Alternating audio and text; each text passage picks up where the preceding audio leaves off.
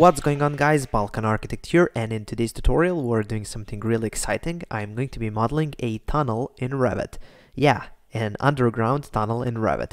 Okay, so there aren't really any tools in Revit for modeling a tunnel, so I thought it would be cool to kind of try to find a workaround for modeling a tunnel, and I think I found one that works, well, pretty well.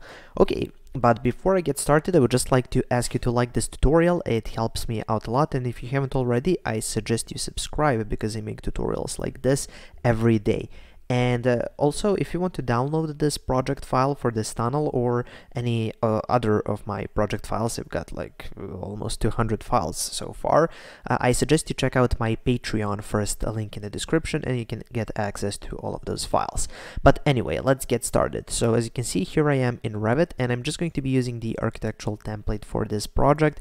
And usually before I do anything, I like to set the units to meters. So just type in UN to get this project units dialog, and then here I'm just going to change this to meters. Then I'm just going to hit OK. And now let's go to the site plan. So whenever you're modeling any typography, you really need to be in site plan in order to see it. So that's why I went here to the site plan, and then let's go to massing and site. Here, just go here for topo surface, so just select that. And here for the elevation, let's start off with the elevation of 0, and let's add a few points over here on 0. Then let's add another few points over here, also at 0. Moving on, let's change this from 0 to something like 4 meters, and let's add a few points here at 4 meters. Then let's change this to 6 meters, and now let's add a few points here at 6. Okay, what I like to do is I like to keep this inside so we don't get these ugly edges, so just arrange it that way so it's going kind of like this. Okay, let's check the other side. Yeah, so just move this to the outside and this to the outside. Now, the reason I'm doing this, if I moved this to the inside, like so, and now if you go into 3D, as you can see, you get this ugly edge. Maybe if I turn on shading, or let's go here and add ambient shadows. Will that help? No. Shade it like this. Yeah, as you can see, we get this ugly weird edge, so I don't like that. I like to have it like this. So when you're in the site plan, just make sure this is all the way to the outside. Okay, so we've got something that works, and now we can just finish this mass. So go over here, or sorry, this site plan. So go over here and finish the site plan. And now it's time to create our tunnel. So how do you do that? Well, for our tunnel, first I like to sketch it out, the path of the tunnel, and this will be a simple tunnel that goes into this hillside and then just exits on the other side, so it's not going to be too complex. So for that, I'm just going to go here first to the Annotate tab, use some detail lines just to sketch that path out. So just go from here, yeah, kind of like that, from here to here to here, and exit over here.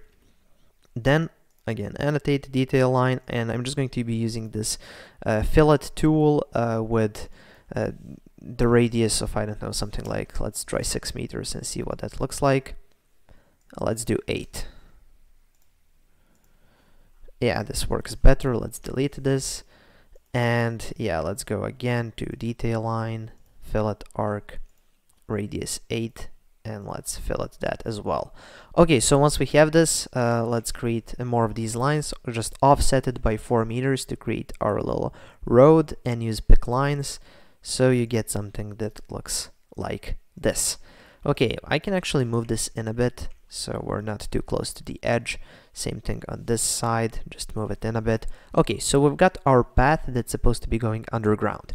Once we have this, let's go back, and now to cut out the actual tunnel, as you can see here, this line represents the beginning of the slope. So if we go into the 3D, as you can see, that line, this line over here, is where the slope begins. So just keep that in mind. So now let's go back into our site plan.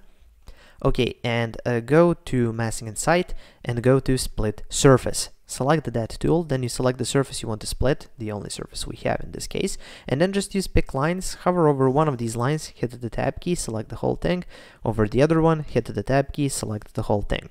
Okay, now we need to create here the entrance into our tunnel, so for that I like to use just a line tool to represent the first line of this thing, and I like to align it with this edge over here, so something like that.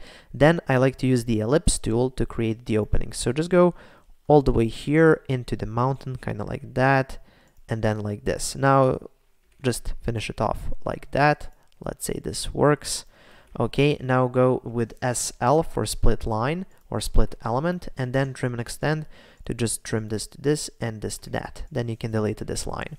Now you can select this whole thing, go CO for copy, and just copy it on the other side, and then again trim and extend. TR is the shortcut, and you just trim and extend it to the other side, and you just hit finish. Now you go into 3D, and this is what you get. Okay, now you need to select this this cutout shape, go back into your site plan, go MV for move, or go here to move, and then move it by some value that you can remember. Let's move it by 50 meters. Okay, so now it's moved here, and if we go into 3D, we get this ugly hole. Don't worry, it's going to look nice when we're finished. So let's go back into not level 1, the site plan. I made a mistake. Okay, so once you're here, now go with the building pad, and go again with Pick Lines, and pick these lines. So just hover over one of those, hit the Tab key, select all, hit the Tab key, select all, and then close it off at corners. Now, if I try to save it like this, I'm going to get this error message, so I'm just going to go with continue, and then you need to move it inside of your topo surface. So just move it to the inside like that, and now you hit finish.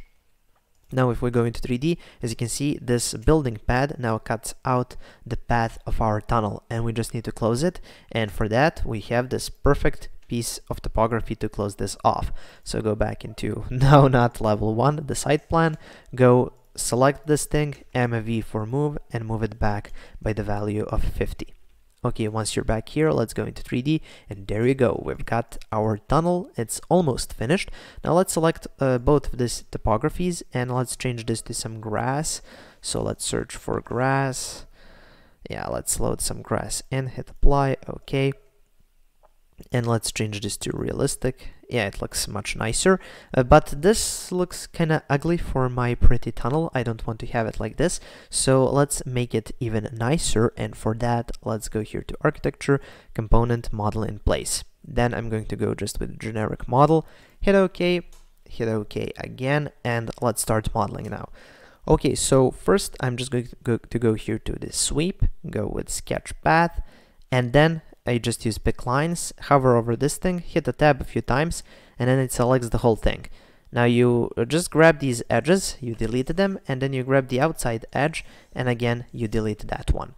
Okay, so you're left only with the line that's going on the inside of this building pad, or our road through our topo surface, or through our tunnel. And once you have this, you just hit finish, then you go with Edit Profile, and now you can edit the profile. For that, I suggest you go to your front elevation, or 3D view, just go to front, and then go here. Can we do this with an arc? I don't think we can.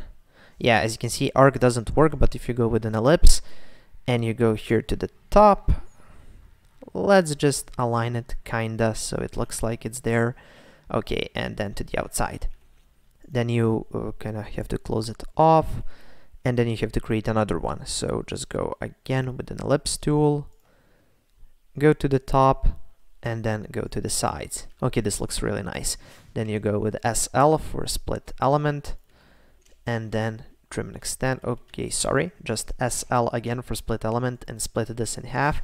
Then go trim and extend, and trim this, trim that, trim this, trim that. Okay, so once we have this thing, I'll just hit finish. Go into 3D. Okay, we are already in 3D. Yeah, so just hit finish, and there you go. So we've got this tunnel, but of course this looks really ugly, and you don't want to have an ugly tunnel. So let's go into our level 1, and let's go to create, and go with reference plane. Create one vertical reference plane, and let's just call it Number 1. Yeah, I'm really creative today. Okay, then go to east or west elevation, and now let's go create void form, void extrusion, and let's go here pick a reference plane by name, and let's pick that reference plane number 1, hit OK. And now let's go here and to make a line kind of like this. Okay, open it up. Yeah, let's go like that and close this off maybe here just to make it a bit more interesting. Yeah. Okay, so now go trim and extend this here. Okay, and yeah, I think this will look okay. So if we go into 3D, hit finish, and now let's extend this thing like that and like that. And now go here to cut to geometry, you select your tunnel, you select your void, and there we go. Okay, this is looking now really nice. So once we have this all finished up, just go here to finish model, and let's go into level 1. Let's create some cool 3D view to observe our beautiful creation. So let's go like that. Yeah. Okay, I think this is looking really nice. Maybe we can walk towards it a bit. Kinda like that. Okay, and let's extend this.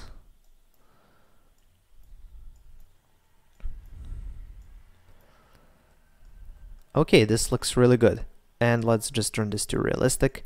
Yeah, I'm really happy with how this turned out. Okay, so there you go. That's how you create your tunnel in Revit.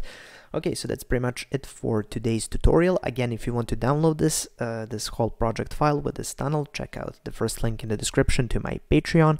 Thank you for watching. Please subscribe, like, and share this video. And if you have any questions, comments, or suggestions for any future tutorial, make sure to leave them in the comment section below. Thank you for watching, and have a nice day.